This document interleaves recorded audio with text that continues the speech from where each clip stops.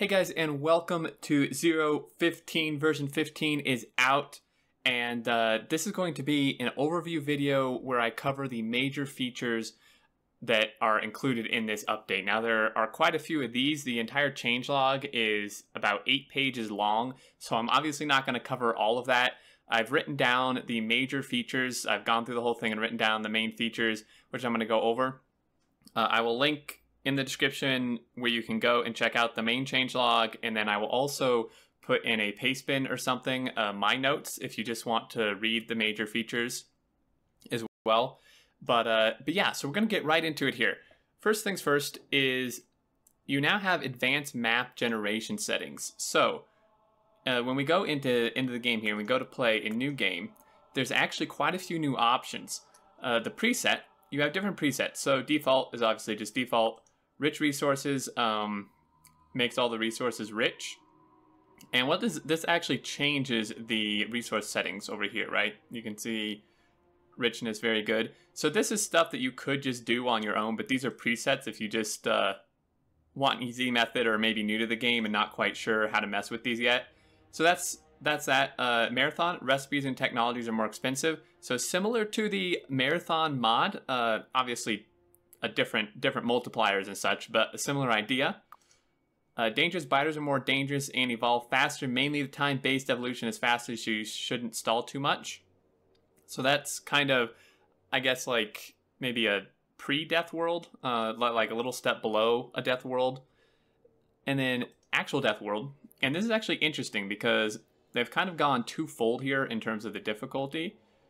Only select this if you're a Factorio veteran. Recipes and technologies are expensive and biters are dangerous and plentiful. So not only does it increase biter settings, it actually increases your recipes and technologies price as well, which is quite interesting. And then the last one is kind of like a built-in RSO, but not quite the same. And again, it changes just these settings. So it's pretty much just setting the frequency of everything to low, size to big, type of thing. So if you just want a preset for a world where resources are more spread out and it encourages trains, you can do this. But this is a very interesting thing here to note, guys, at the end. Biters won't create any new bases or re-expand into cleared territory.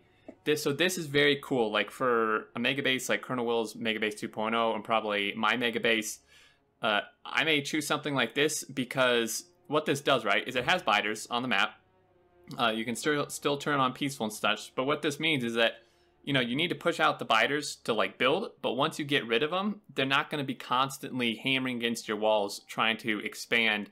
Obviously, they'll still attack if they're not on peaceful due to your pollution, aggro factors and such, but they're not going to be constantly re-expanding all around your base. It pretty much just turns off the expansion, which is kind of nice. So once you clear them out, they're not coming back to that area, aside from attacks. So then, over in our advanced settings, there's all kind of stuff you can mess with. You can enable and disable all this stuff, and then you can just change these factors massively, really. For pollution, diffusion ratio, amount of pollution diffused into neighboring chunks per second, dissipation, damage to trees, absorb per damaged tree, evolution, time factor, and destroy factor, and pollution factor, and you can bump these up or down however much you want. Enemy expansion, you can change all of these, and then there's just a tick box for enable and disable, which is awesome because if you wanted that setting like that the Rail World had for this, you can enable it, and then if you don't want the Rail World resource settings, you could just go in here and do whatever you want and enable this. And then recipe technologies, we have normal and expensive for recipes, technology, normal and expensive, or you can just flat out multiply your tech costs. So you could almost do like a kind of SpaceX, a little bit different. But you could just say like, just boom, I want all my techs to be 5 times more expensive and stuff like that. A reset button, absolutely awesome. So that's that. Next thing is map seed is used to generate unique maps instead of just shifting the starting position. So if you didn't know, previously to a 0.15 update, everyone actually started on the same exact map, just a different part in the map. It was never actually unique. In terms of the map itself, the map was not unique, but they've changed it so now that it is. Each map is unique. And let's see, so Later on, they're adding the red desert biome. It got delayed a little bit, but hopefully just a couple weeks, maybe a month at the most. They are adding it into 15, just not in this initial release. And they added mini tutorials, so we can check those out if we go here and just generate a new map and go into it here. You can see this little kind of hat icon. This is your tutorial. So far, there's only rail tutorials, but they do plan to add more over time. So if we go into like advanced rail signals. So this will, I'm not going to go through the whole thing, obviously, but this brings you into kind of a separate thing, and this will tell you, what's going on. You continue, and it kind of explains things as you go. So if you're newer to the game, and or even if you're not but still have issues with trains, then this would definitely be something to check out. And then it just brings you back into here. So another huge thing is they did tons and tons of optimizations. Just to name a few of the big ones, they improved mining drill performance when mining drills get backed up. So this is, up until this point, essentially what would happen is mining drills would always be, their active state would always they would just always be active in terms of how the game calculates stuff, even if they're backed up, like going into a chest, right? So you would just have, hundreds or thousands of mining drills just pretty much always taking up performance. But they've changed it so that when a mining drill backs up, that it just turns inactive. It just isn't even counted until it turns back on again once it gets unbacked up. So that helps a ton. Significantly changed GUI performance. So I'm sure most of you have experienced, when you open a GUI and there's a whole ton of stuff going on, it drops your FPS and even UPS quite a lot. They've helped that a lot. Improved train performance when building mining rail-related entities. So if you have had a map with tons of rails and tons of trains, like our 015 simulation multiplayer thing I've done with Will, if any of you watch that, you'll know what we're talking about, what I'm talking about with the rail lag. When you like picked up a track, right, it would just create a lag spike if you had enough rails and trains. They fixed that pretty much completely. And circuit network performance increased up to 25 times less CPU usage and 10% less memory usage. So to give an example, I'm going to load up, I have our 015 simulation map. This was a save, this is our latest save. In 014, in version 14, in single player, I got about 75 UPS with this. That was the max I could get. And in multiplayer, I couldn't really get more than about 55. In multiplayer, I tested with Will, and there were like 4 other guys on earlier today. We were getting about 110 UPS.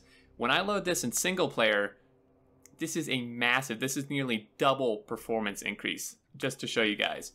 And yeah, so I mean, this is a big base. This is actually like, the base is actually pretty much off at this point. 35k iron a minute, quite a bit, but usually it's about 100k. It's creeping up. If I turn on, or if I increase my game speed here, you'll see what I'm able to get with this. Let's just...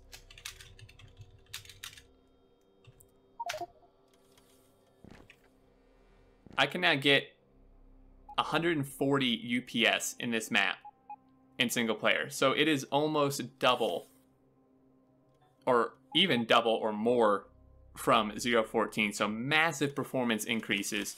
And yeah, I mean, this is a big map. I mean, we have like 250 trains and all this smelting stuff. It's massive performance increases. So I just wanted to show you that. Now I'll actually hop into the super exciting in-game stuff.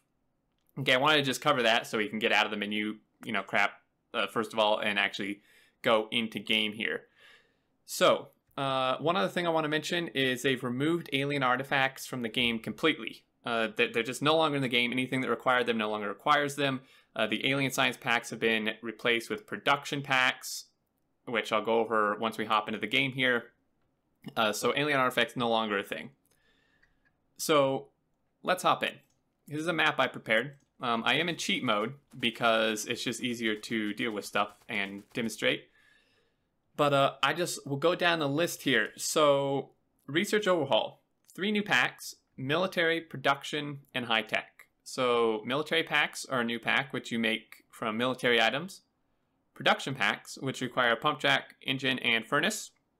And this is what replaced the alien science packs and high-tech science packs, which are really quite expensive when you look at the materials here. But do keep in mind that for these last three, you do get 2 per cycle, so that's an important note. And then they've also changed the recipe of the Science Pack 3. They've changed the recipe of the blue packs to require an advanced circuit, an engine, and an assembler. Okay, so there's that. And then they've also added space science packs, which you can't craft because you actually get these guys from launching a rocket, which I'll just demonstrate now. So when you launch a rocket, now you get 1,000 space science packs. So when you launch a rocket, it'll dump the science packs right here where it says rocket inventory. And then you'll have to unload them, and then they are used for pretty much all your infinite research past the initial few levels. So it's kind of a nice kind of closeout loop, if you will. You know, before launching rocket didn't really do much for you, and then once they added infinite science, you would have pretty much just ignored rockets in terms of actually being able to gain something. Science would have been your main goal, but now they're tied together, right? Because now you have to launch rockets to get higher levels of infinite science, which I really like. So what I'm going to do is I'm going to launch this, and there's now an option to auto-launch a rocket. Auto-launch with satellite. So what this will do, as you might imagine, is it'll just auto-launch the rocket without me having to even do anything once it gets a satellite. So what I'm going to do is get rid of that and launch. So it'll just launch, and we'll get some science packs here, and then we're going to unload them. Now, you do have to be... I'm sorry if that's loud. All my sound settings got completely reset. Let's turn that down a little bit. Okay, so you do have to be a bit careful with this, because if you launch too many, you'll actually lose science packs, because this will back up, and then when you launch a rocket, the science packs will just not go in here, they'll just disappear. So I believe this can hold 2,000, which is actually a full stack. These things stack in 2,000s, which is pretty interesting. Now, what I was going to get to, and why this inserter initially had a circuit condition, is because what you can do, if you don't want, like if you want this to auto-launch or something, but you want it to only launch when you're low on packs, what you can do, right, is you have it auto-launch with a satellite, but what you can do is you can take your wire, and this actually makes a sound, I don't know if you could hear this, but that makes a little twangy sound, is you can hook your chest or multiple chest ups to your inserter, and you can just say work if there's less than, say, let's just say less than, like, let's just say 2 stacks, 4,000. If there's less than 4,000, it'll insert a satellite. If there's more than 4,000, it won't insert a satellite, you won't launch rockets, and you won't lose science packs from it backing up, right? So that can be a really nice way to control that. Okay, so that takes care of the science. And I guess next on the list would be infinite science. They have added infinite mining productivity research, which is this guy right here. So what this does is this makes your miners just globally across the entire world, for any miners that are already down, any miners you place. It gives all your miners plus 2% productivity for each level. And the productivity acts exactly as if you were to put productivity modules in it, or any other machine for that matter. It works the same way here, except you don't need the modules. So the first few levels are actually just red and green, and then blue, and some purple in the previous, and then high tech. And after this, after level 16, I believe, because this starts at 17, then it starts taking your space science packs, right? And then this is just infinite, right? There's only one icon, like at this point, but you can just research over and over, just infinitely. And it gets more and more expensive. They go up by 100 per level. So it slowly adds up. So they added that. They added infinite robot worker speed. So pretty much how fast your robots fly. And the up until level, seems about it actually. These are just your base ones that we've always had. And then it seems like just after that, they start requiring your space packs. And these get very expensive. These are exponential. So essentially, each one costs twice the amount of the previous, which is pretty ridiculous. So these add up very quickly. And then they also added infinite research for pretty much every single combat damage thing in the game. Not shooting speed, because that would get out of hand. But even the damage ones get out of hand. I mean, whatever. Rocket damage, infinite. Tank, cannon shell damage, infinite. Bullet damage, infinite. Grenade damage, shotgun shell, laser, gun turret, flamer turret, or flamethrower damage, infinite. That would get super out of hand. Follow robot count, infinite, and combat robot damage, infinite. And then they've also added, if I can find it here, they've also added cannon shell shooting speed up to level 5 as well.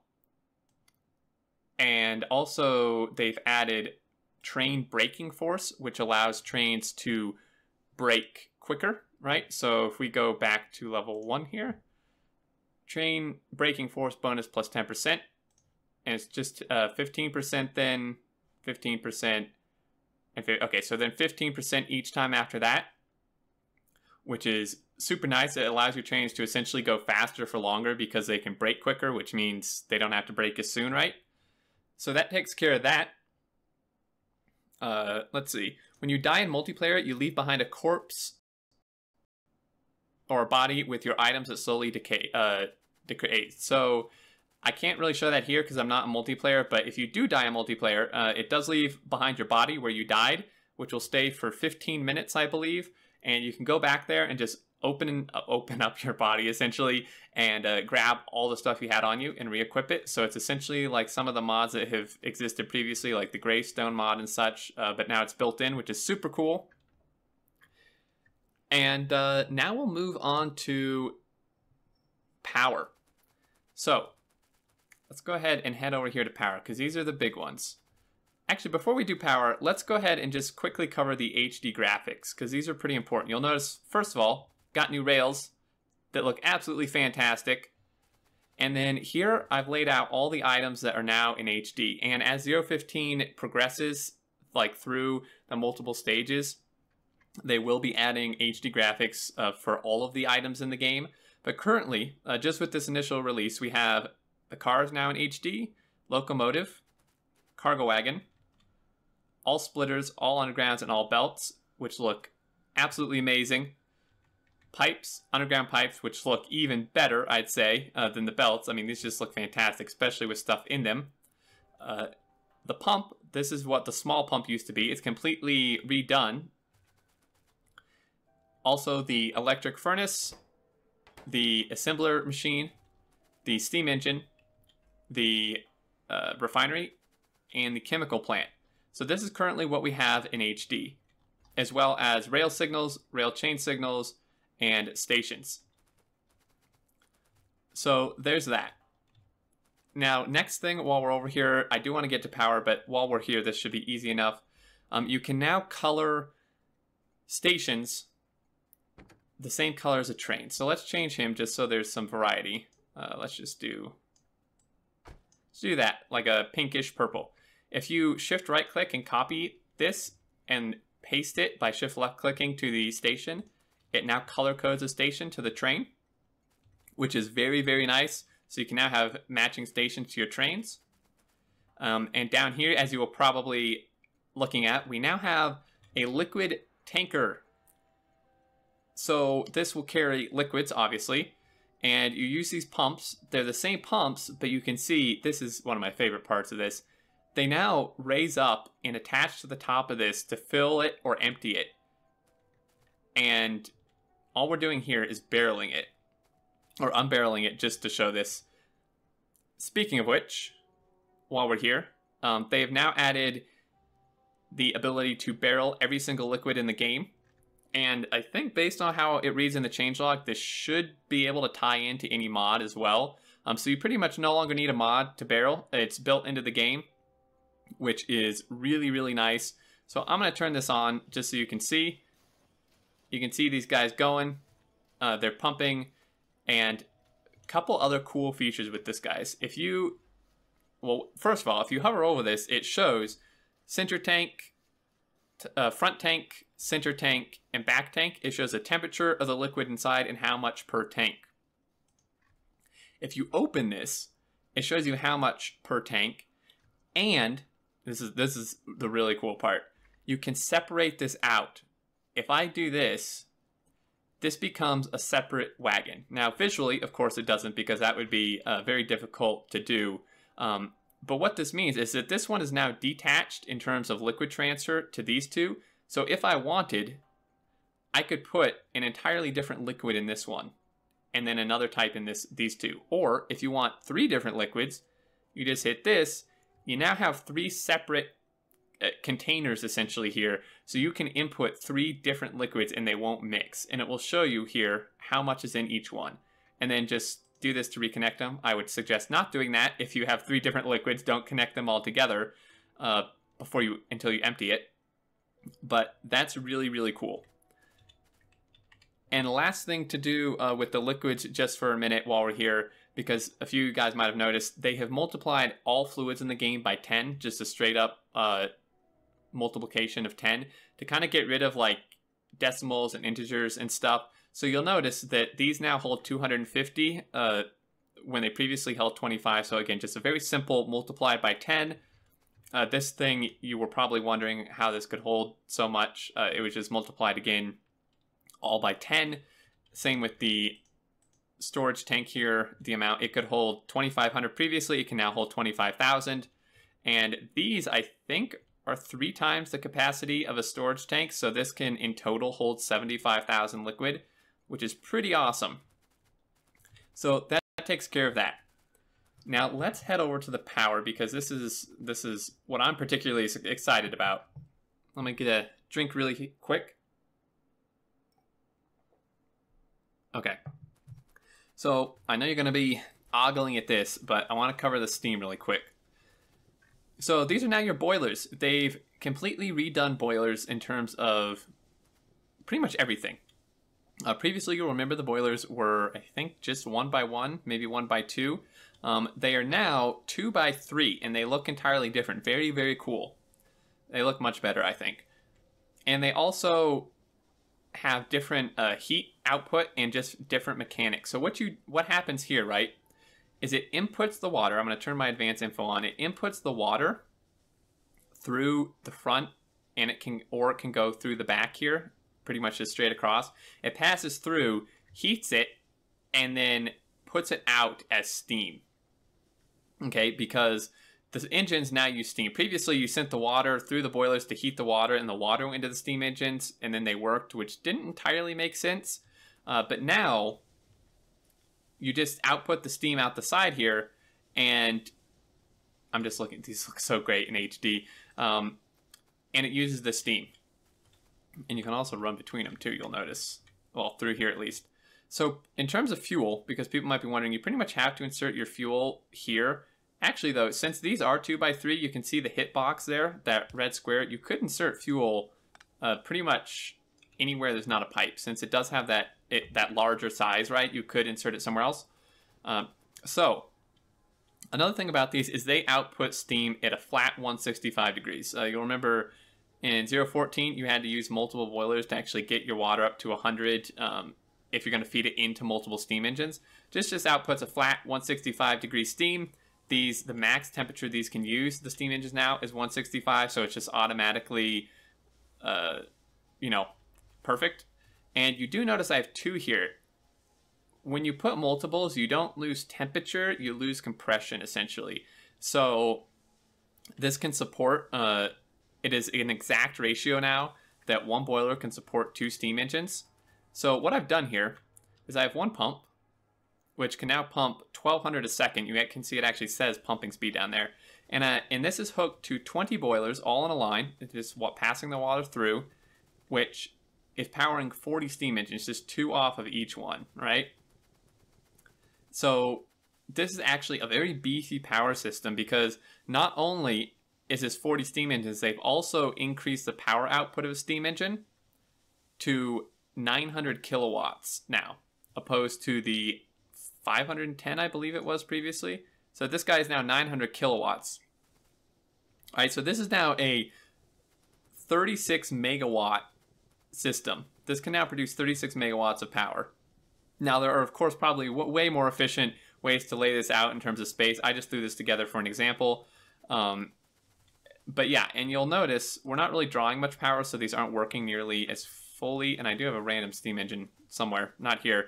But yeah, so for example's sake, if we were to disconnect this, right, and I were to add more steam engines on here, this would start losing some compression if it were actually drawing full power. You can see down there performance, we're barely using any, but if it were drawing full power, it would start losing compression steam-wise and then just, you know, just not work.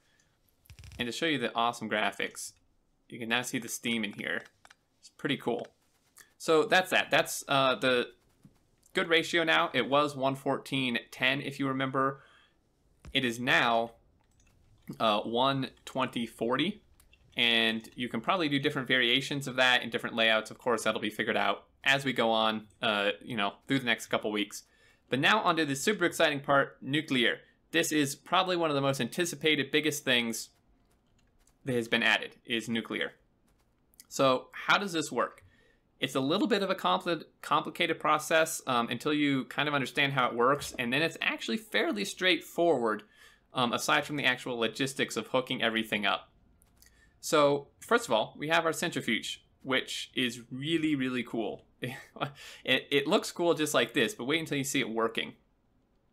So what this guy does is he takes uranium ore, which is a new ore. You can see all of our green here. And there's some other features you're noticing in the map, which I will point out shortly. But there's uranium ore, which you mine. And this guy takes it. So I'm just gonna go grab some just to show you him working, because it is really cool. You can see the drills on uranium ore have a special graphic as well. And they require sulfuric acid.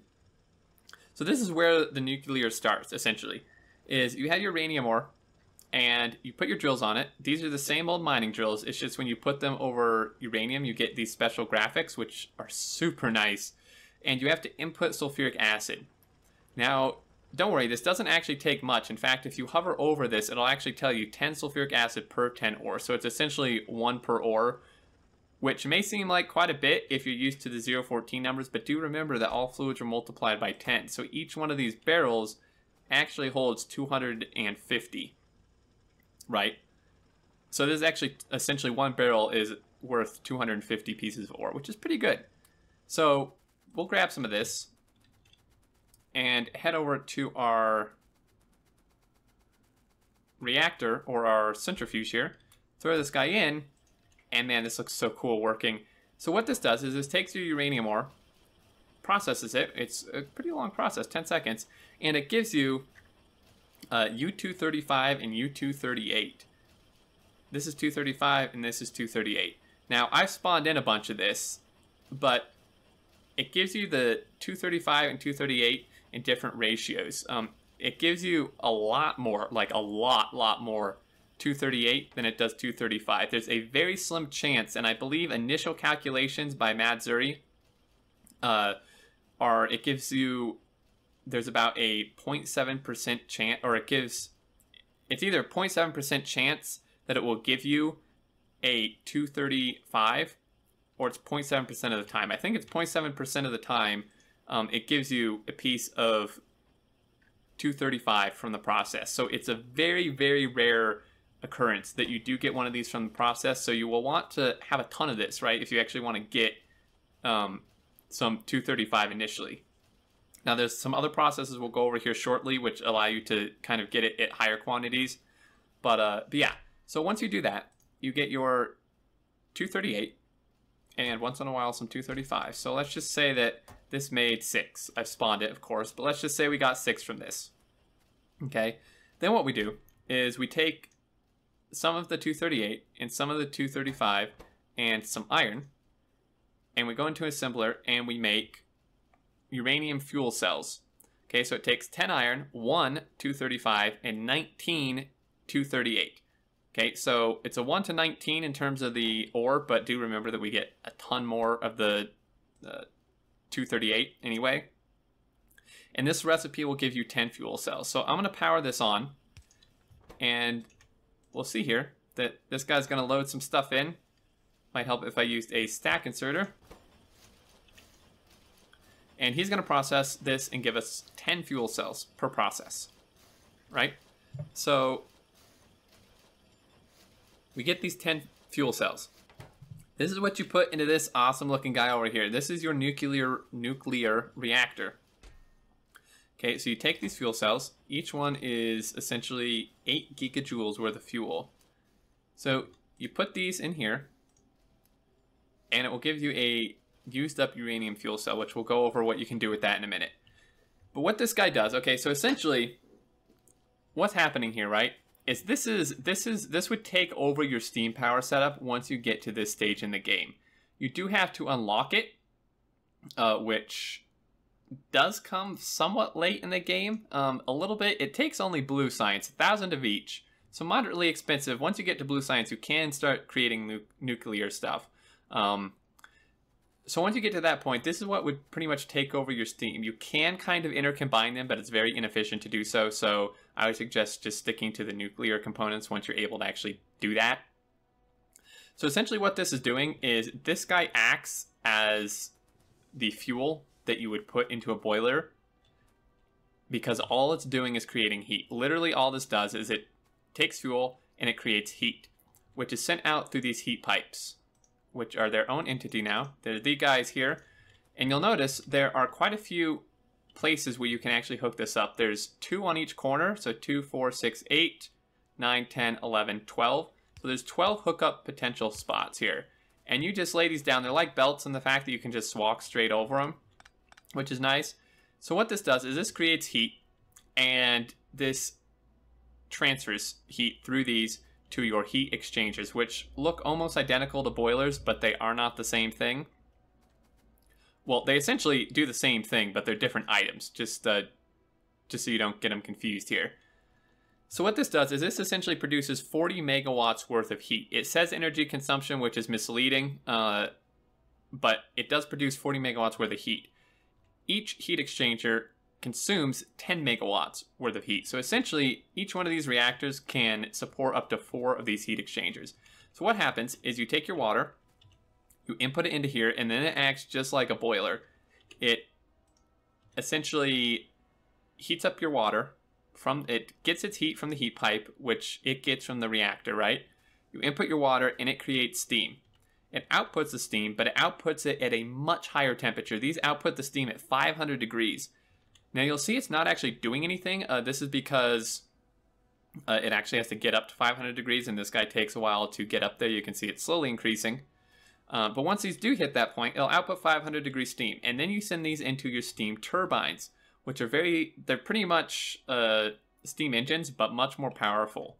Each one of these guys can produce 5.8 megawatts of power, right?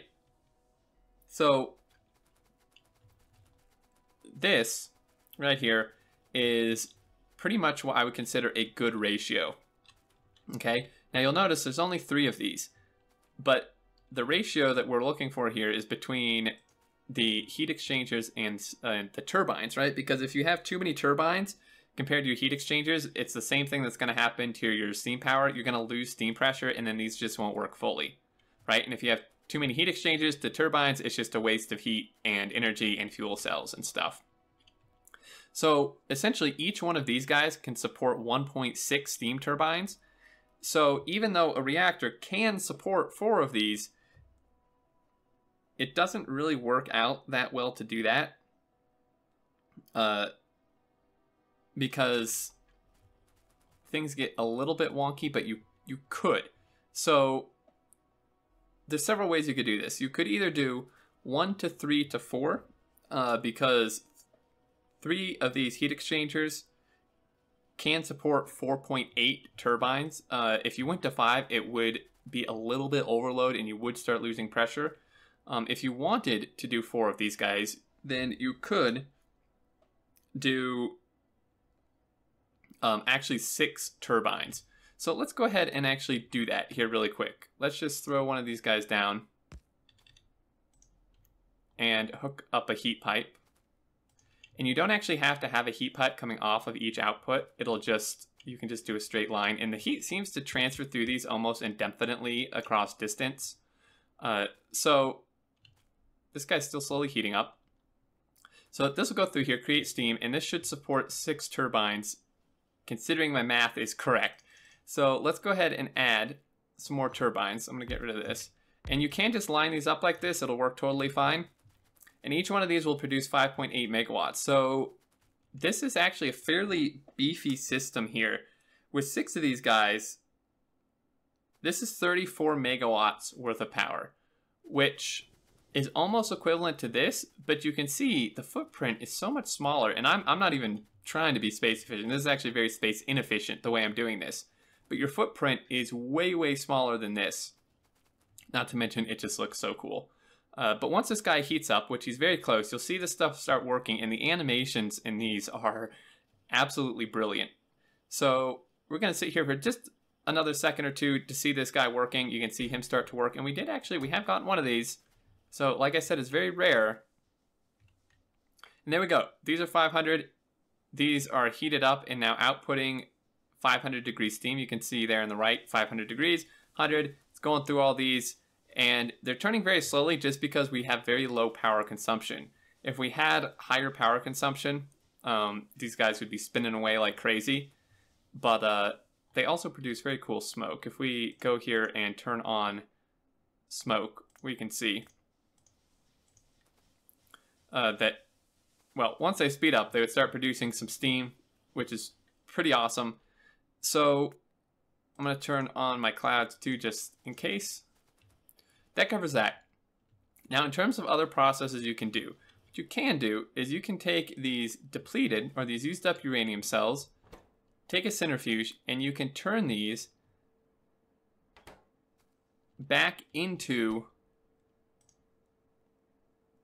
U-238. It does require 5 used up cells, but per 5 you get 3 238 pieces, which you can then run through, either stick them in here to do more of this, or you can use this other process, which is the Covarex enrichment process. And what this guy does is he takes 5 uranium-238. So, right, you could take the products from this and stick it through this process. It takes 5 of those and 40 235s, which seems like a lot. And it is a lot because it takes forever to get them. But then it outputs 41 235. So you're essentially getting an extra 1 235 from this whole process at the cost of some 238. Because you can see it takes 5 238 and outputs 2 of it. So essentially, overall, when it's all said and done, at the cost of 3 pieces of U-238, you get a piece of U-235. And this actually gets very overpowered if you put productivity modules in. Just a quick tip there. I'm sure they're going to patch it because it's definitely not intended. It gets way out of hand. But there's some different ways you can get that, which is quite nice. So that takes care of all that. That's a nuclear... That was really the longest part. These other things here are kind of shorter, just really nice quality of life stuff, and 1 or 2 somewhat major other things we're going to go through here. So let's go ahead and head down this way. 2 things I'm going to show you here. First off, your different fuels now increase acceleration and top speed of vehicles. You can see here when you mouse over this, vehicle acceleration 120%, and for your rocket fuel, vehicle acceleration 180%. Coal doesn't actually say, so I'm assuming it's just base. It's kind of hard to tell, but this affects any vehicles, whether it be a car, whether it be a tank, trains. So what we're going to do is we're going to do a little train race here, guys, just to show you. This guy's loaded up with coal, this guy's loaded up with solid fuel, and this guy's loaded up with rocket fuel. They're going to blast down this track, go to these stations. Hopefully I can have them all go at somewhat the same time, but even though this guy gets a head start, you'll see that I'm gonna blast past him probably. You can see the difference. This guy started way before us, and we're blasting past him. And of course, it's a very short distance, but just the acceleration alone is huge for your trains. It helps them get through junctions faster and leave where they're going faster and get there faster, because it does add a slight bit of top speed as well. So that takes care of that. we're over here now to oil. So I already mentioned universal barreling and the 10 times multiplier to liquid. Now, in terms of balancing, they've done some changes. There's quite a few. The main ones I want to cover, though, here have to do with oil. They've changed the cracking recipes, so cracking heavy to light and light to petroleum.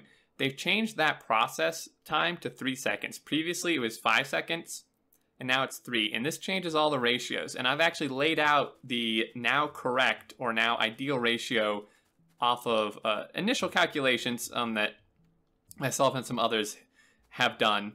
This may improve, this may change in the future as more people go through it, but right now this is a good ratio. Before, if you remember, it was 5 refineries to 1 heavy to light cracker to 7 light to petroleum crackers. With this change of cracking recipe time, it is now 8 refineries to 1 heavy to light to 7 light to petroleum. So this number and this number is not changed, but since these recipes are 2 seconds faster, it's actually more refineries to actually support this system. Or if you look at the other way, this system can support more refineries, right? So 8, 7, 1, essentially. And now, this is another pretty major thing. We now have a new recipe, coal liquefaction. And what you can do with this actually is you can get this to a point where you actually get all your oil products from coal instead of oil. You can get to a point with this, create a loop of itself to where you don't even need crude oil anymore. You can just feed it off of itself and some coal and water. Because you notice here on the recipe, it takes 10 coal, 25 heavy, and 50 water. But it outputs 35 heavy, 15 light, and 20 petroleum. So you might notice there that we're getting 10 heavy light oil, or 10 heavy oil extra from the output compared to what we input, right? We input 25, we get out 35. So you can actually just cycle this back through itself. And as long as you have coal and water to feed it, you can literally just create your light and petroleum off of this without ever feeding crude oil into your system. Of course, it does take a lot of coal. I mean, it eats 10 coal per, which goes by pretty quick. So this is really meant to be in addition to your oil, you know, because late game, you don't really do much with coal except plastic. But this is very cool. So what I'm going to do is I'm going to turn these guys on. And yeah, so you can create an infinite loop of itself if you so choose, of course. But those are going to barrel. This guy is going through here. And now we just need a couple water barrels. So I'm just going to throw some water barrels in here. And this guy goes. You can see he's going to spit out the stuff. And I'll just throw some empty barrels in here. And it's actually feeding back through itself. You see I've just hooked this heavy pipe back up. And if I had the actual coal to support it, it would feed back through itself and just continue pretty much forever as long as it had the coal and water to supply itself and didn't back up. So that's a really new cool process if you're having oil problems, which I doubt you'll have, because this brings me to another somewhat balancing change in regards to oil spawns.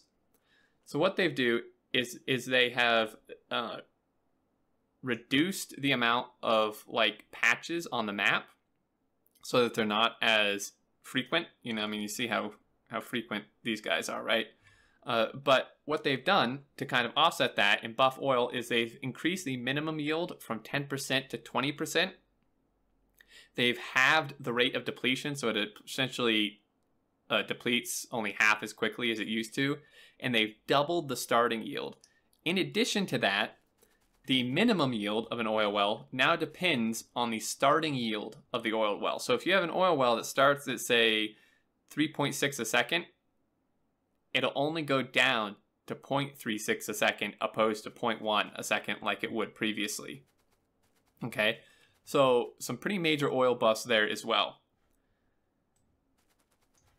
Let's go ahead and move on to the next biggest thing I would say, which is some map improvements. Pretty big stuff here. So if we open our map, there's a few things you can see here over on the right. You can have your logistics networks toggled, which let me go ahead and put down a RoboPort just to show you.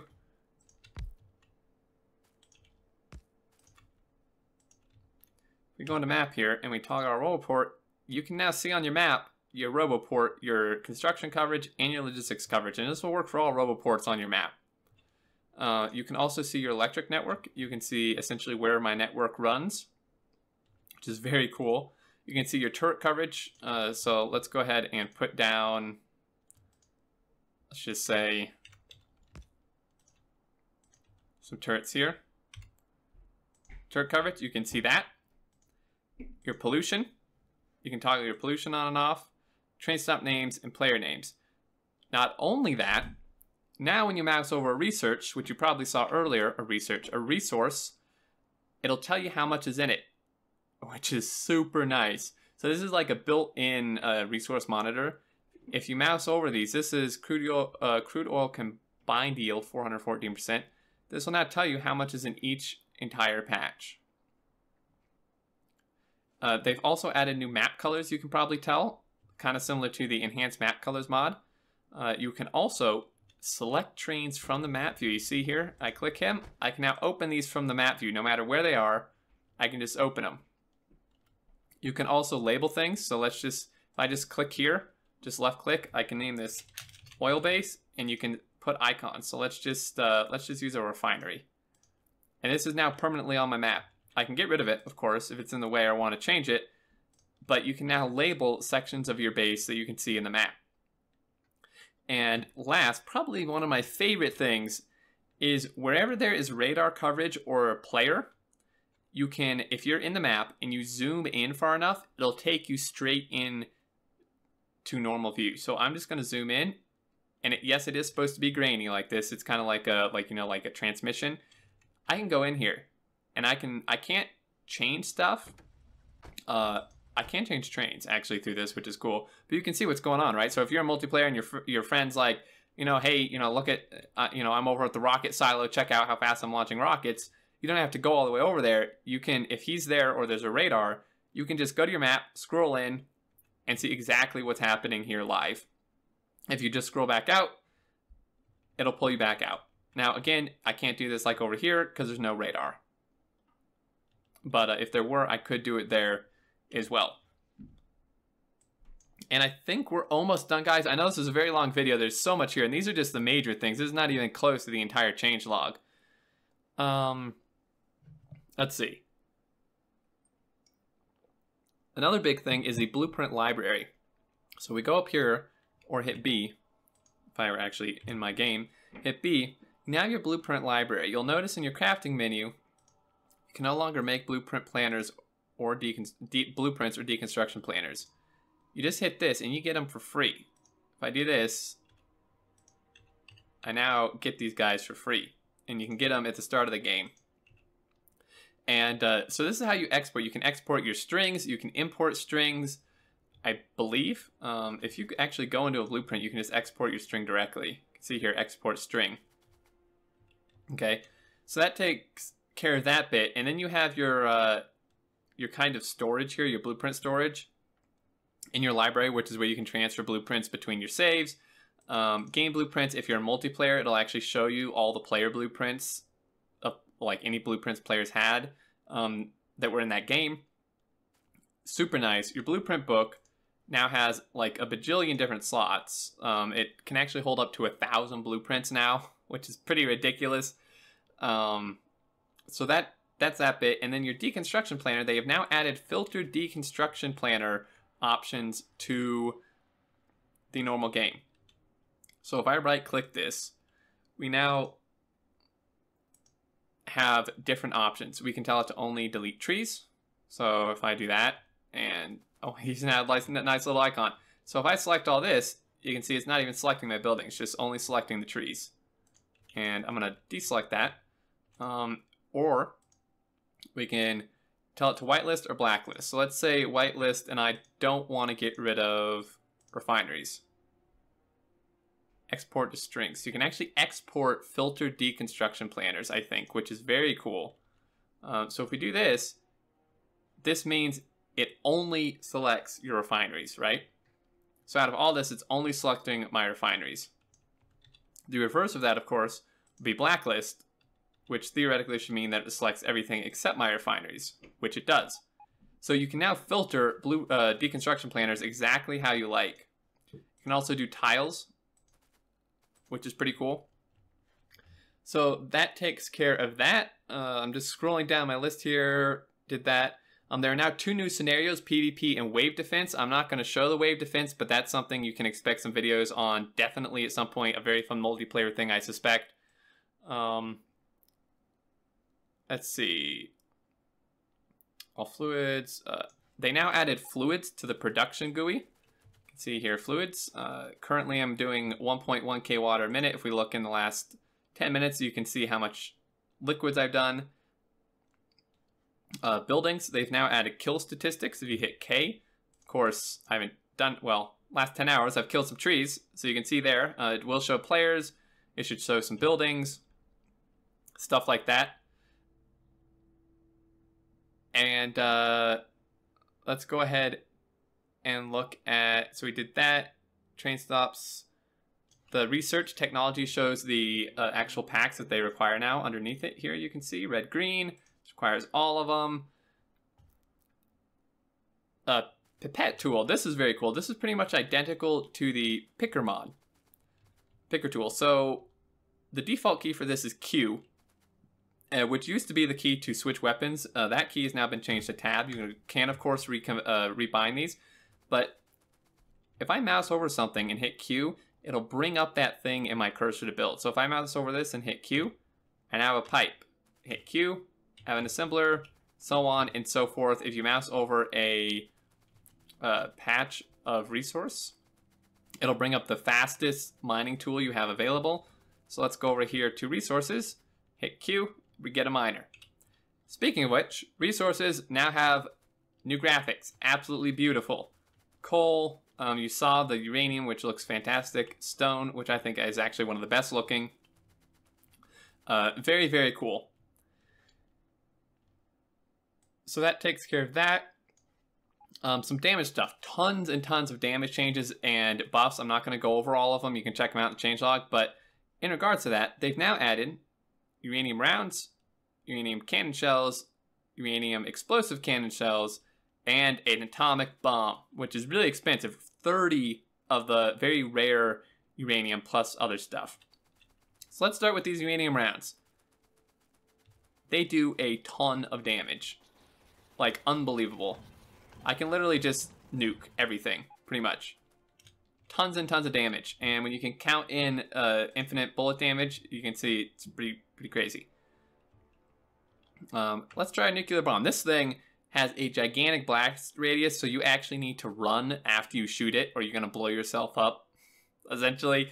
So let's go ahead and launch it in here. Boom. And it's all dead. It's essentially a buffed up ion cannon, if you ever play with that mod, is essentially what this is. Okay, so there's that. Let's go ahead and I want to get myself a tank here really quick just so I can show you.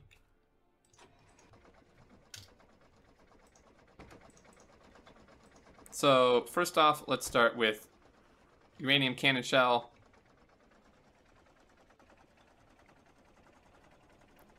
This guy does quite a lot of damage. 400 plus 120 explosion. So a little bit out of range. You can see it just pretty much obliterates everything. And much faster too. Much faster shooting speed on that one. So then let's go ahead and let's see if we can clear these guys out. Again, much faster shooting speed. Let's go ahead and take that out and do our explosive rounds. These ones are very cool. And I think we're almost done, guys. I know, again, I know this is very long. I'm sorry. And it's supposed to be an overview, but I'm really going as fast as I can. There's so much.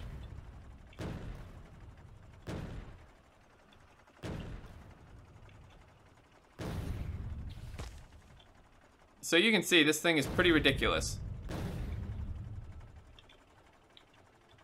Okay, so that takes care of that. Entity, okay, so let's go ahead and just hop out and just kill these guys. Alright. so let's head back to the main base because there's just the last couple things here that are very cool, kind of quality of life stuff to go over. On our way back, they also added the programmable speaker. You can do a ton of stuff with this. Hook it up to the combinator circuit network. You can have it output like sounds, and you can actually create like little songs with it as well. So if we like take this guy and hook it to here, you can see that now you can choose, you know, what do you want? Drum kit. So we'll just take this and do like that. And so on and so forth. I'm not good with combinators, but you can figure that out. Very cool. You can output sounds, custom alerts throughout your map, so on and so forth. Let's see. So programmable speaker. So next one, entity settings can be pasted by dragging instead of clicking every entity one at a time. So if you remember, if I shift right click this, I copy it. Before I had to shift left click each one of these, if I just hold my left mouse button down and run, it'll just copy all of them. Same goes for chest. This one, if I shift right click this and just run with my left mouse button down, copies or paste all of that to there. If you paste from an assembler to a filter inserter, it will set the filter to the items that are required for this, essentially. So if I set that, it just sets it to iron and copper. Speaking of which, you can now individually set inserted stack size bonuses, either here, override, let's just say 2, or you can do it through the network as well, through your circuit network. Okay, which I'm not entirely sure. I would imagine it could be just as simple as doing, let's just do 2 set. So let's have this be like 4 or 3, and let's do this and set stack size control signal 2. I'm actually very bad with combinators, so I'm not entirely sure. Enable condition, let's just say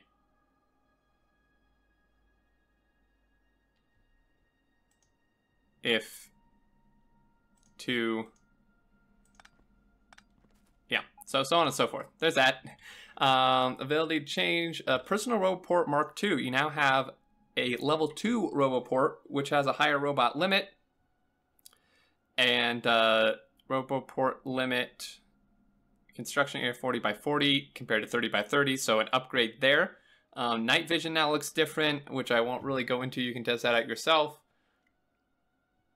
Mining drills, pump jacks can be turned on and off with circuit network. Train stops can output the contents of stop trains. Train stops can be disabled using the circuit network. So trains will essentially just skip a train stop that's disabled, just kind of ignore it completely. Added some new signs to decider combinators. So take one of these guys. There's now these signs less than, yeah, so there's that. Less than equal to, more than equal to, and some more. Covered that. Furnaces and assemblers now show amount of products produced. And I believe pretty much everything does at this point. So like this guy, products finished 238, products finished 6. Just by messing over it there in the right.